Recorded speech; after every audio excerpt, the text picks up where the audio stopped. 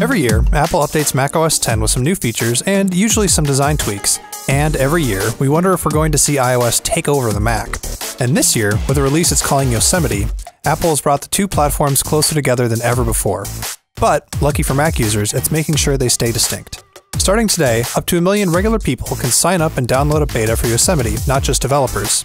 That's the good news. The bad news is that the very best features of this new version are the pieces that make it talk to an iPad or iPhone with iOS 8, which aren't out yet. So you'll have to wait until the fall before you'll be using your Mac for making calls, sending texts, and sharing files directly with your iPhone. Also, this is a beta, so you should not install it on your main computer.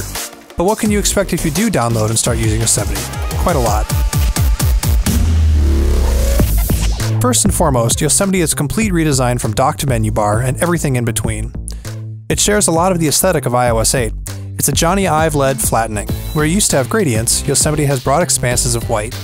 Where you used to have thick toolbars with extra information, Yosemite emphasizes thinness and efficiency. There are a lot of corners in OS X, and I keep expecting Apple to miss a little one or two, only to be pleasantly surprised at the attention to every little detail. The so-called stoplight buttons are cleaner and actually work the way you'd expect when going to full screen. Other buttons are less, well, buttony, but not to the extent that they are on iOS. These are still things that you click with a mouse. The icons are bolder, the fonts are updated.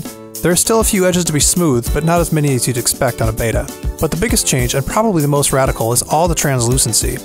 In lots of places throughout the Mac, you'll find that different parts are see-through and show you a blurred out version of what's behind the window. Sidebars show you the desktop or the window behind it, menu bars show you the content of what's inside the window as you scroll up, and the notification center appears over the desktop instead of under it.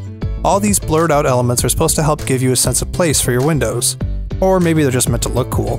Mostly, I found the effects distracting, and I was constantly glancing at elements on the screen that I'm used to being completely static, and it wasn't too long before I was digging through the settings to turn down the effect. Another big change and a huge improvement is with Notification Center.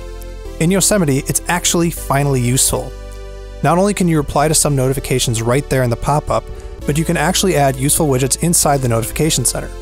Instead of a basic list of alerts, you can get customized pieces of data, including a daily calendar view that actually makes sense. Third-party widgets are coming too. The Mac's universal search, Spotlight, also got an upgrade. It now pops up right in the center of your screen, just like the third-party Alfred app, and it's able to give you more search results than just your local files, just like Alfred. Sometimes it works for searching the web, and sometimes it doesn't, but mostly it's a big functional improvement over what we had before. Apple gave a bunch of love to its built-in apps as well.